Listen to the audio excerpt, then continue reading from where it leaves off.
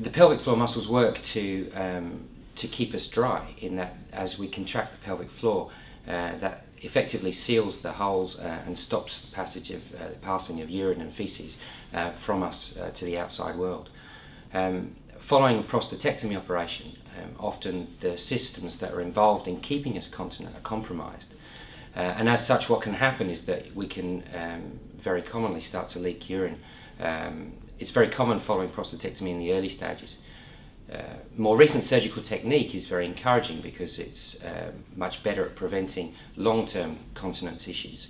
But it's felt that pelvic floor exercises can fulfill a role in returning people to continent status more speedily.